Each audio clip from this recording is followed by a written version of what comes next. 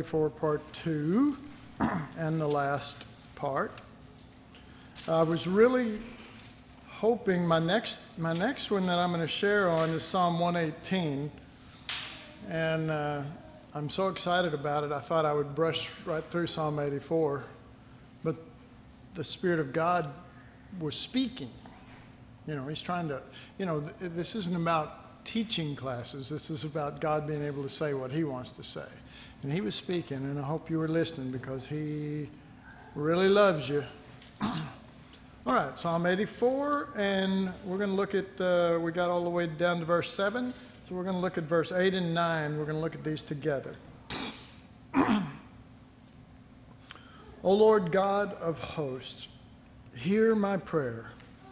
Give ear, O God of Jacob, Selah.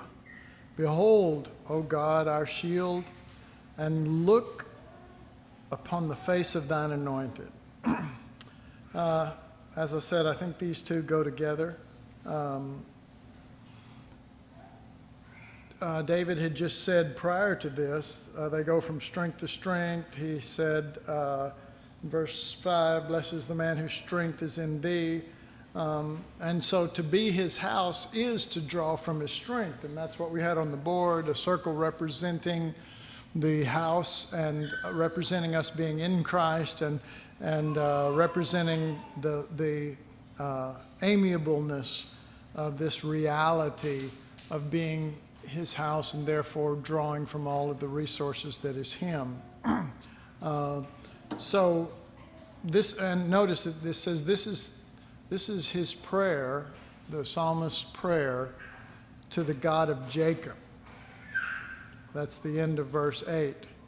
O Lord God of hosts, hear my prayer, give ear, O God of Jacob. Because he knows his tendency is like Jacob, to lean to his own strength, to depend on his own resources. And that's exactly who Jacob was. But the God of Jacob showed up, wrestled with him, won the battle, and weakened him so that he could, that's the thing. Like with Jacob, God, we end up fighting not the devil. That's what Jacob fought. He fought the Lord. We end up fighting with the Lord. And we think that there's just something wrong with us. But in reality, it is God's way of bringing us into becoming Israel. And until we've really wrestled with the Lord, not just the devil, we're never going to know that our strength is not sufficient. Our strength will fail in our battles with the Lord, and then we see who has the strength. We want to depend. It's easier. It's not like Jacob who wrestles to depend on his own strength. All of a sudden it's Israel, a prince with God, and it's easier to depend on him instead of on yourself. So this involves more than gaining strength or even his strength filling us. Our source is Christ. Our source, and I'm saying his strength can fill us, and that can be the source being Christ, but we don't see that so much as the source being Christ. We just see it as him giving us strength. He can either give it to us or fill us with it, and we still don't see the most important part is that God is our source.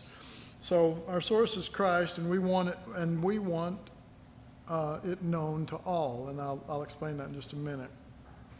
Like the psalmist, we must desire that God would look on Christ, his anointed, and accept us for his sake. I love this. Listen to this prayer. Verse 8 says, O Lord God of hosts, hear my prayer, give ear, O God of Jacob, Selah. Now listen to this. Behold, O God, our shield, and look upon the face of thine anointed. So he's saying, basically, let's see, let me just read that again. Our source is Christ, and we want it known to all. Like the psalmist, we must desire that God would look on Christ, his anointed one, and accept us for his sake. Don't look on me, Lord. Look on him and accept me in him. We do not want to be identified or seen apart from him who is our all. And what a prayer.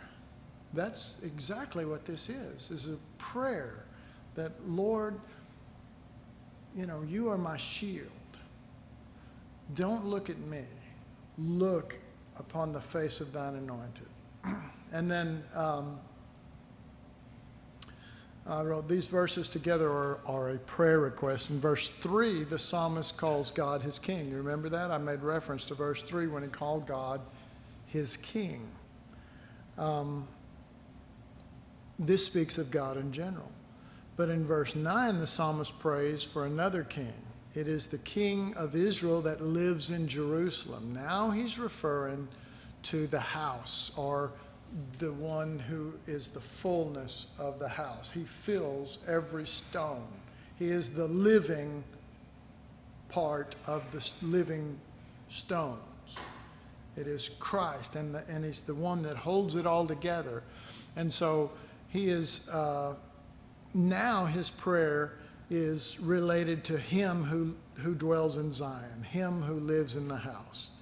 And so, let's see. It is the king of Israel that lives in Jerusalem. This is the God who dwells in Zion. He calls this king a shield.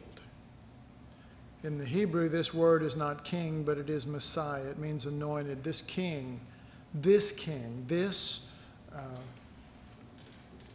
one, drawing, again, the circle representing the fullness of the house, and all of us in union with that, and drawing from the one that we're all one with. But this is the house when it comes to the corporate view.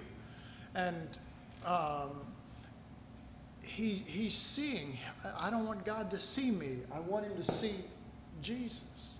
I don't want to be identified in my earth life. I want to be identified in this house. How amiable is this? How wonderful is this? And so, but he's saying now, this king, this Messiah, this anointed one, this one is my shield. This one is where I find my covering. And another word for shield is covering. This is where I'm covered. And you're uncovered when you're standing on your own merits.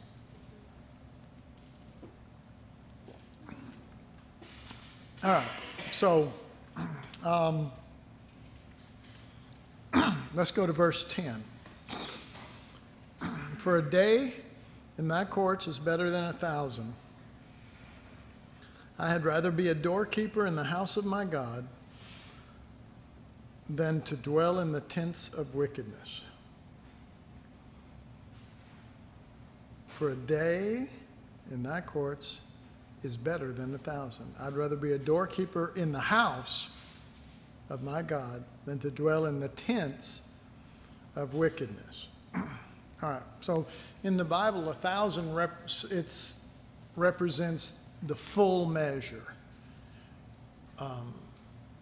You hear people talking about the millennium. Well, 1,000 years is a millennium. And so it's a full measure. And if you want the fullest blessing to the fullest measure, then, what did I put? If you want the fullest blessing, if you would turn one good day into 1,000, you must come to know our King in his house. And that's what it's saying. One day dwelling in here is better than 1,000. One day serving you in here as just a doorkeeper is better than 1,000 or whatever in the tents of wickedness. And so, let's see, if you want the fullest blessing, and so this is what I was saying in the last class. You can know God in general. You can be like Solomon and be outside of Zion, and you can pray and God will hear you.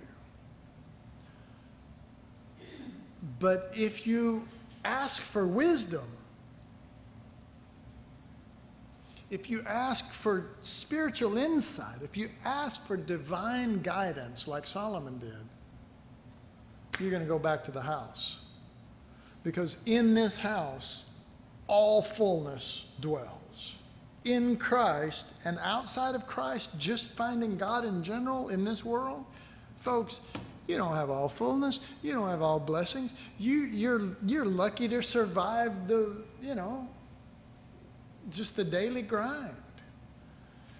God has ordained that all that he has and all fullness that he wants to impart will be imparted to those who have become one with him. And to become one means you have left your earthly identity and you've made the risen Christ your identity. And all the resources that are him, not all the resources from him, all the resources that are him are yours there. That's why one day there is better than 1,000. It didn't say it's equal to 1,000. It says it's better than a millennium elsewhere. Where's that? Anywhere else but in the house. Anywhere else but in union. Anywhere else. Okay? It's like the city of refuge.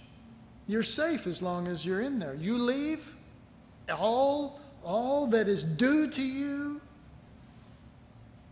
all that you did wrong, all of that is put back on your account. And you are looked at as an individual and the account must be settled between you and the avenger. But in,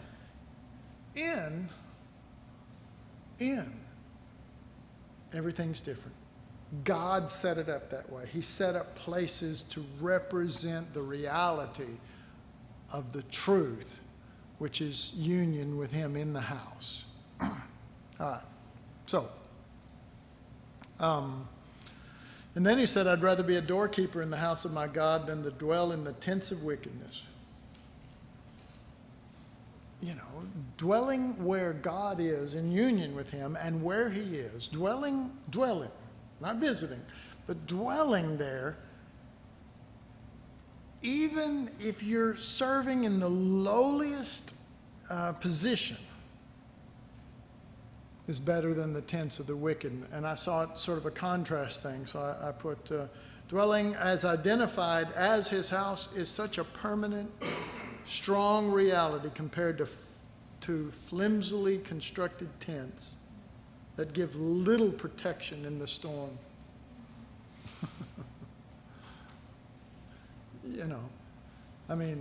I remember when I went through basic training and when I was drafted into the Army, and I went through basic training at Fort Bliss, what a name for it, in El Paso, which is in the desert sands at the base of the ending mountains of the Sierra Nevadas, so that the wind, when it blew in, hit those mountains and then hit you with full force.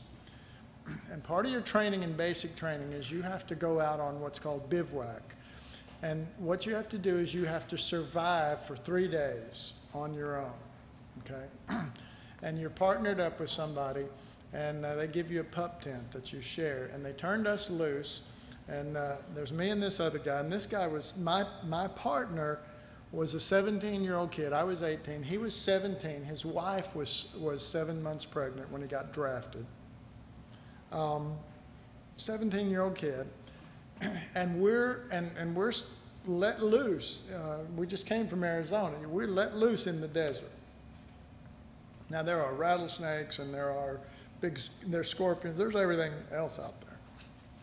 We had never set up a pup tent before,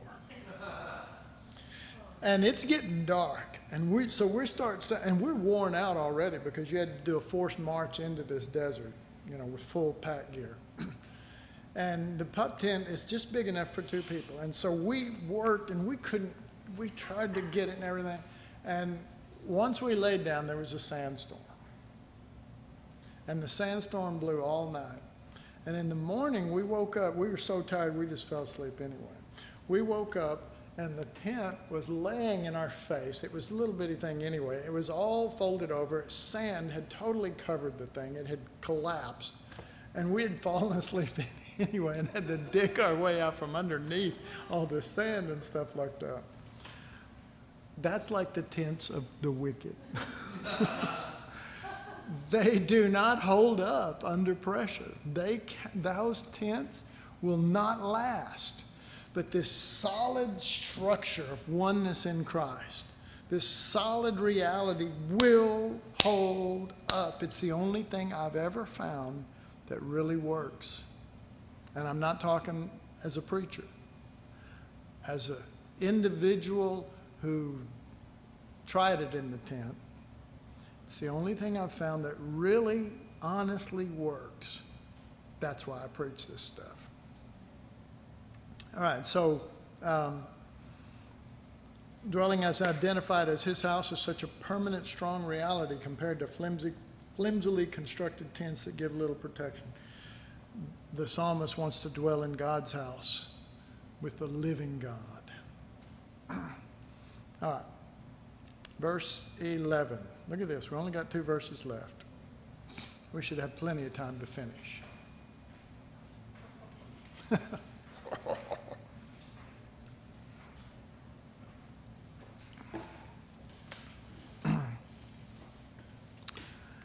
Verse 11 says, "For the Lord God is a sun and shield. The Lord will give grace and glory. No good thing will he withhold from them that walk uprightly." And let's read verse 12. "O Lord of hosts, blessed is the man who trusteth in thee." It starts with this: for the Lord is a sun.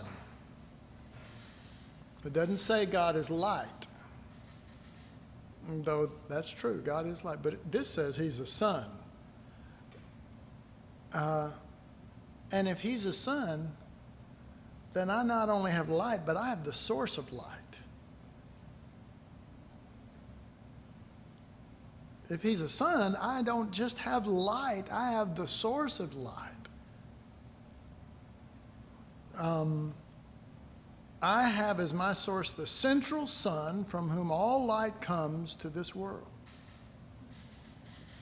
This is not a few streams, but the sun gives a perpetual supply.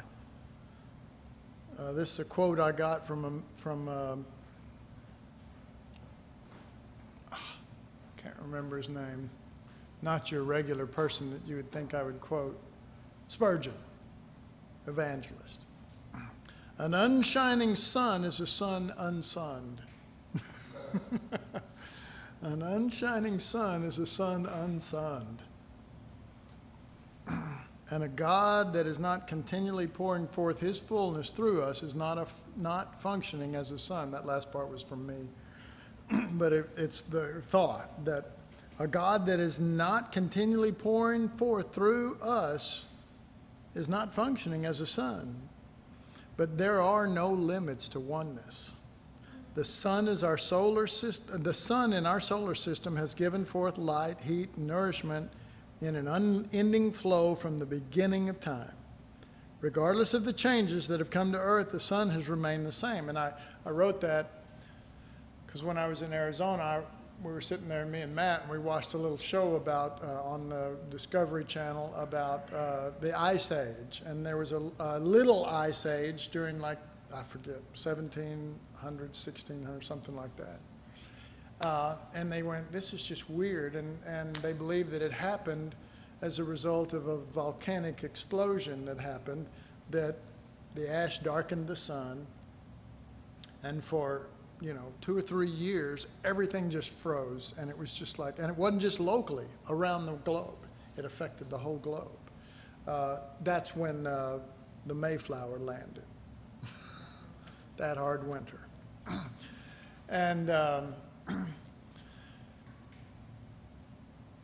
I was thinking about that, and I was thinking the earth has really actually gone through a lot of changes.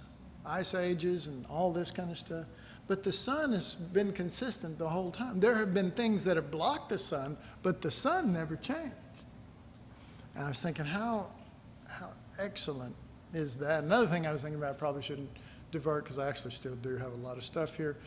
But Matt and I were thinking, and I said, Matt, what if God originally only made so much water, a certain amount of water, and that water is still here? It's never dissipated. It might evaporate and it turns into water vapor, but it's still here. And then it might fall and we might have an ice age and it turns to ice, and there's ice everywhere, but it's still here. And then something happens, and then the sun starts shining in a certain way again, and then it melts, and there's water everywhere, and an abundance of water, so much so that the polar caps melt and everything, and therefore flooding, and but it's still the same amount. What if there's a certain amount of word? What if there's a certain amount of reality in God that never changes? We change as to how we deal with it and stuff like that, and its effects on us. But I mean, I know it's a dumb thought, but it seems the more I thought about it, the more I thought, you know what? I think there's some truth to that. I think there's some truth to that, and that would make perfect sense in the way our Father operates. All right.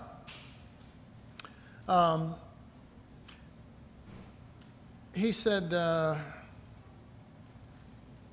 for the Lord God is a sun and shield, and the Lord will give grace and glory. No good thing will he withhold from them who walk uprightly. No good thing will he withhold to them who walk in oneness, because the full resources of the sun are yours all the time, not when you're doing good or bad. The full resources are yours. The full resources of the house of the vine are yours at all times. That never changes. I wrote, will the presence of the sun, S-O-N, shining through you attract the attention of the enemy? Yes, but the same who is a sun will also be a shield. The Lord God is a sun and shield. David knew that when darkness and clouds came to him, God was a sun to him. That even when there was darkness and clouds, God was his sun. That very sun was what shielded him from the overtaking of darkness. In the house of God, or being in Christ, we enjoy God as a sun and shield. And here's what I'm saying. The Lord God is a sun and shield.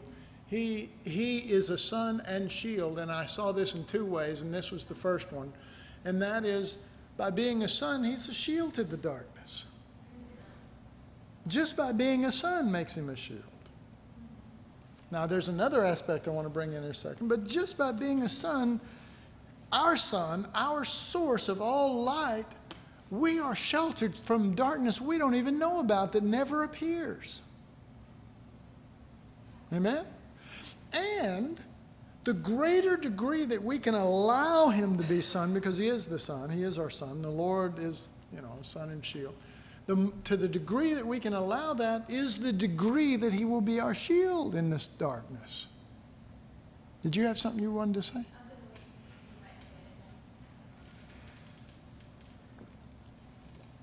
I might not, though.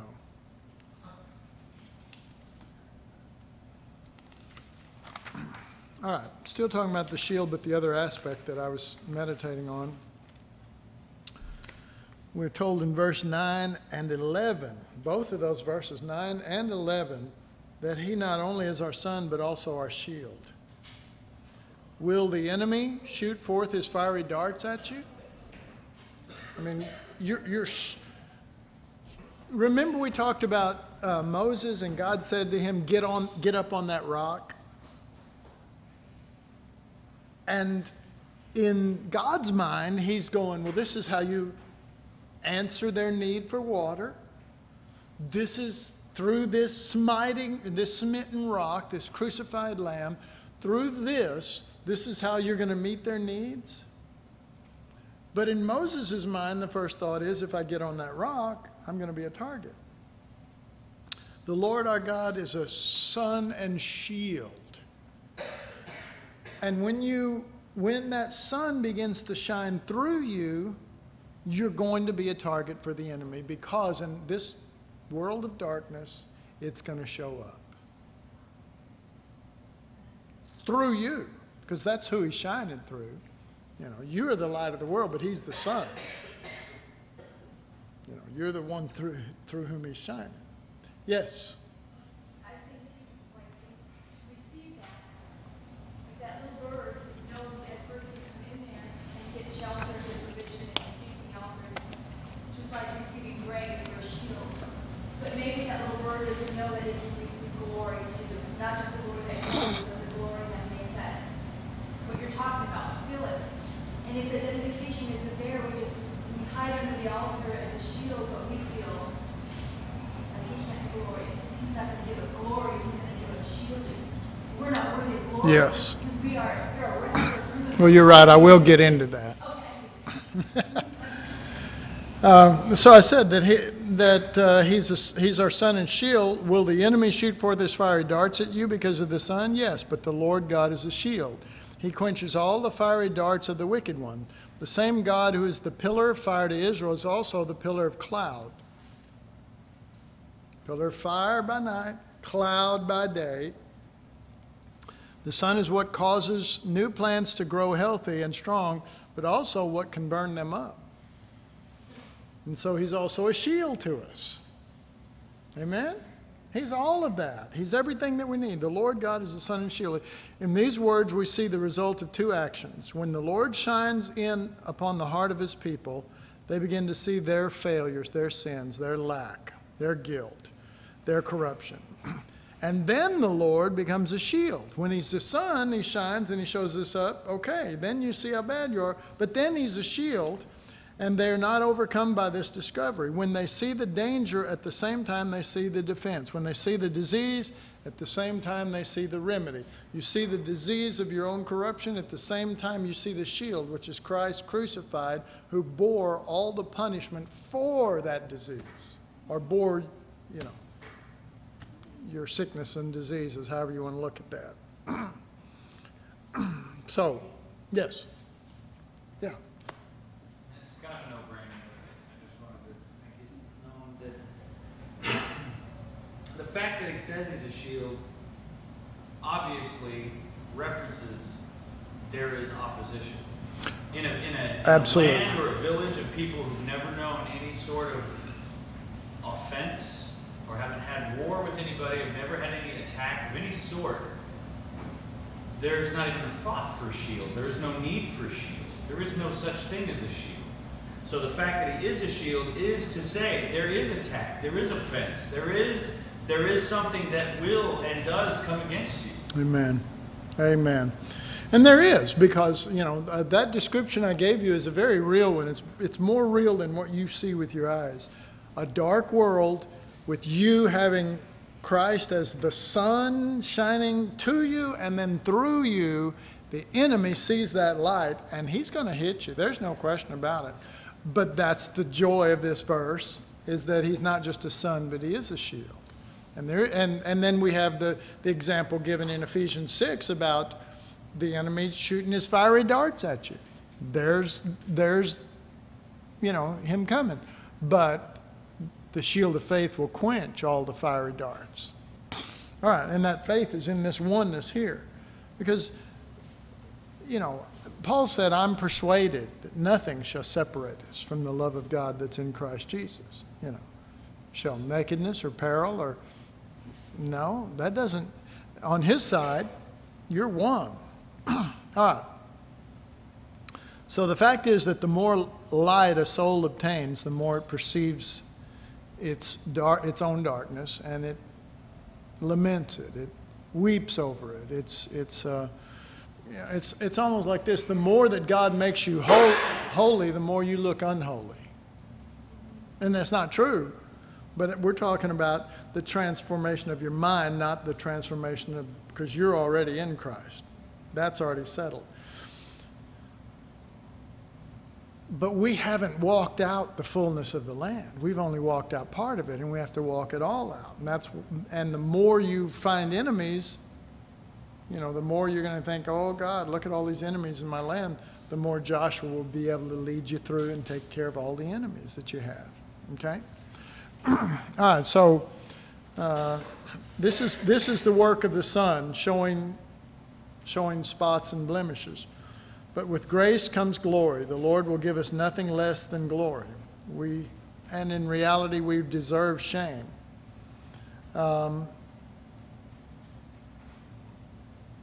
let's talk about that last part of verse 11, or the middle part. For the Lord God is a sun and shield. The Lord will give grace and glory.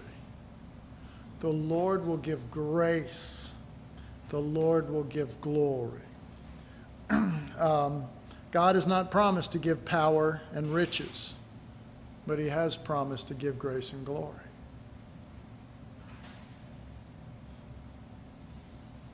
Most people on this earth are looking for power and riches. But it's interesting because I said he won't give us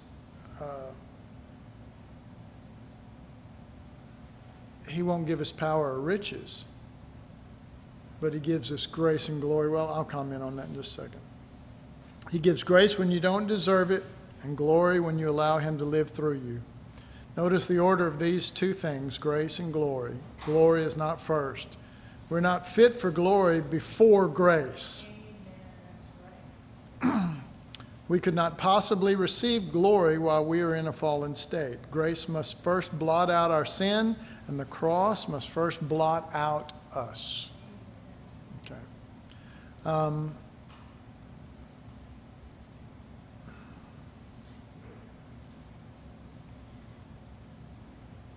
Maybe I refer to it here. I had a thought, and I guess I didn't put it down in my notes about grace and glory.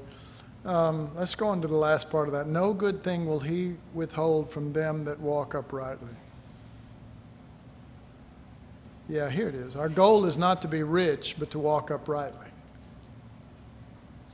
But what does it say? No good thing will he withhold from them who walk uprightly. If you're poor and needy, walk uprightly. If you're weak and feeble, walk uprightly. No good thing will he withhold from them who walk uprightly. What will, I wrote down, what will the Lord withhold? Everything unless we walk uprightly. No good thing will the Lord withhold if you walk uprightly. Everything is withheld, and there's an explanation for that. That's not based on works. It's based on oneness. What is true in oneness is not true out of oneness. It's not earned, it's just a fact. Through oneness, the branch blooms. Out of oneness, there is no good thing will he withhold from the branch that is true in the vine if you abide in him. All the fullness of the vine will he withhold from that branch that does not abide and remain in oneness in a real way. Does that make sense? It's not a works thing. It's just a cold, hard facts of being grafted. All right. What does it mean to walk uprightly? It means to trust God. And I say that because the last verse says, O Lord God of hosts, blessed is the man who trusteth in thee. So what does it mean to walk uprightly? It means to trust God. In what manner should we trust God? We should trust him as our son.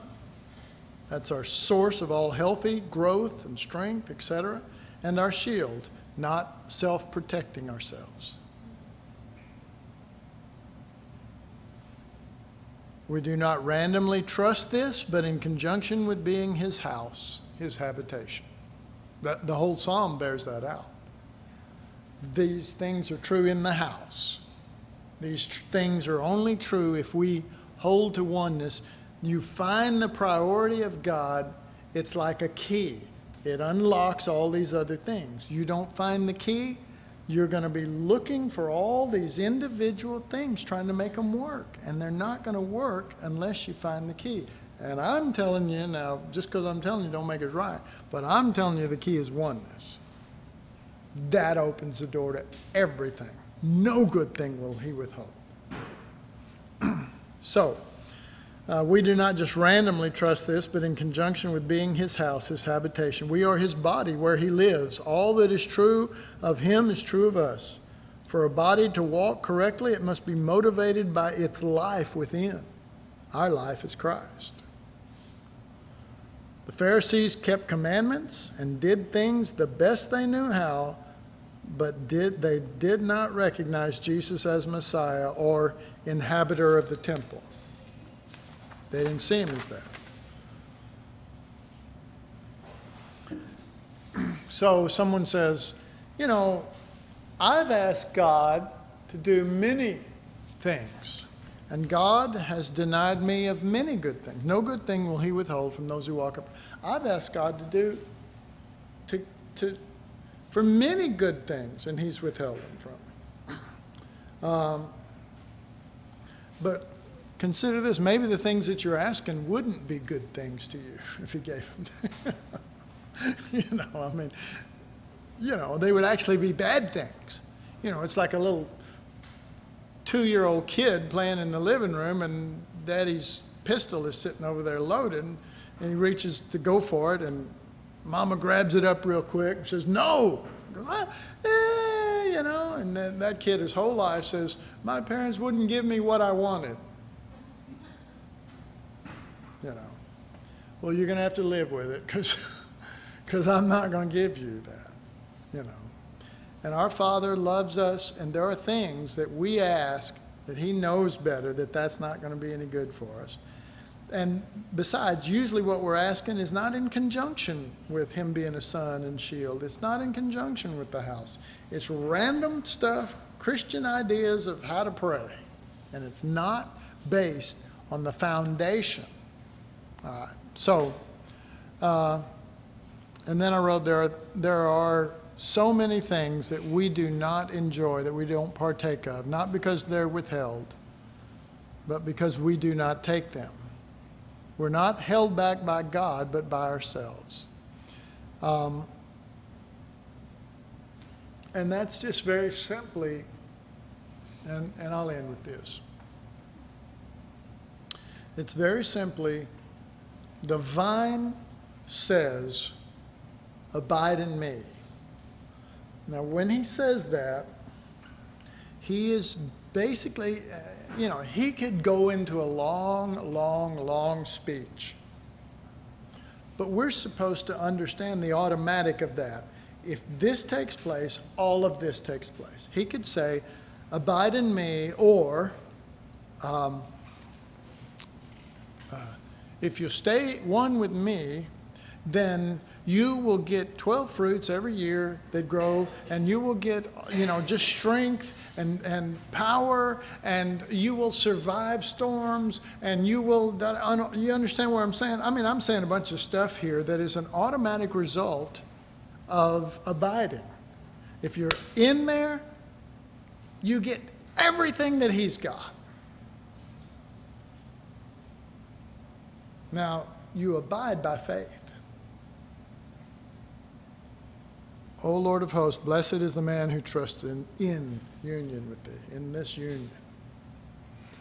O Lord, this writer's saying, oh, how blessed is that one who stays in the vine, and there is no end, no good thing, there is no end to the resources of Christ.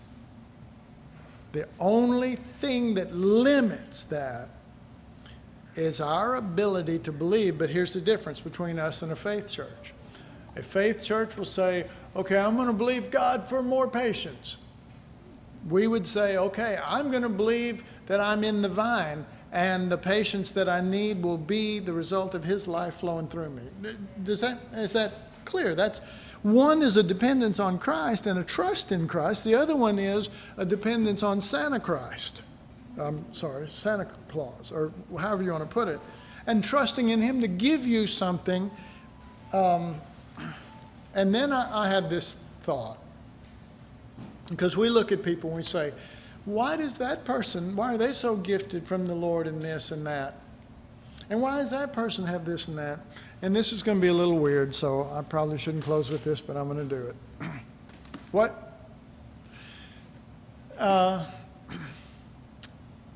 People are always, you go around, you go to churches, you go to concerts, you go to places, and you see people, and you go, that person is so special. Look how they can sing. And then you go over here and you see this person. You say, my God, that person is so special. Look at their business mentality, and they're just rich and they're just blessed because they're they just know how to do that stuff. And you go, this person over here, and all sorts of fields, and we see this person and that one and that one. We just go, why did God bless them like that? And the thought came to me, what if, here we go, what if we came up with some sort of a gene therapy, simply that when you're born, we run them through these tests, and what we are able to discover by running them through these tests is we find every single human being's top ability at birth of what they would excel at. And whereas now, without having that, now, say, Carolyn is born, and she, her life leads her here, and she dabbles in this, and she does that, and she goes over here, and whatever. But this gene would have said, and she never in this life ever really had a chance to test everything, this gene search would have found out that she would have been one of the top trumpet players in the world. But she never picked up a trumpet ever, so she was never special, and she wondered why. Why are they so special at this or that? You understand what I'm saying? But then you test everybody, and you found out everybody's really, really good at something. The problem is they never discovered what that was in their lifetime, and had you found a gene therapy that discovered that and then told them, go this direction and da-da-da-da, everyone would have been special. I mean, what if there are unknown areas in you that just because of the direction of your life, you'll never know, and yet you would have, been an incredible businessman that made you filthy rich. But how did you know? And the thing is, you didn't, because life didn't lead you that way. But this genius that came up with this idea of checking, and that genius is me, and see, that's my area.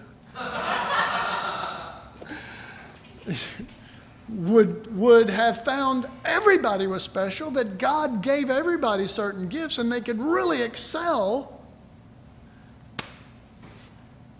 But he chose that being special and based on all that stuff really wasn't about, and that every once in a while somebody actually bumps into that thing. It just kind of happened that way.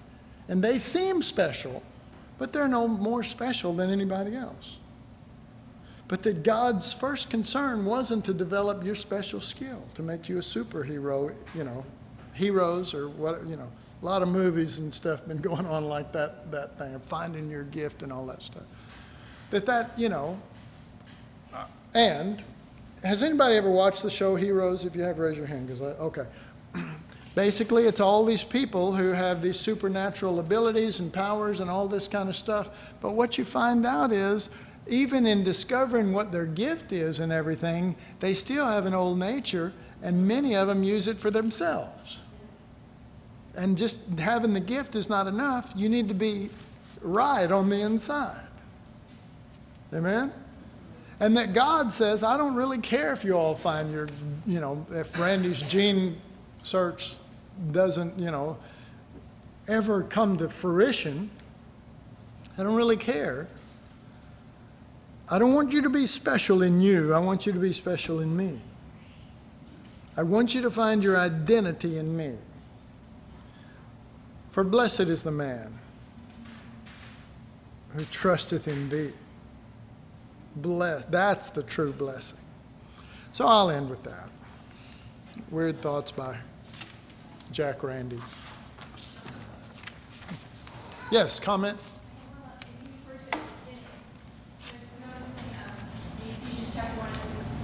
Blessed be the God and Father of our Lord Jesus Christ, who has blessed us. And just showing that, then he calls it the beloved that we're in. Just showing that blessedness is that the Father so loves his Son. That Son is so beloved, that Son so shines in his heart. When we get inside him, inside his heart,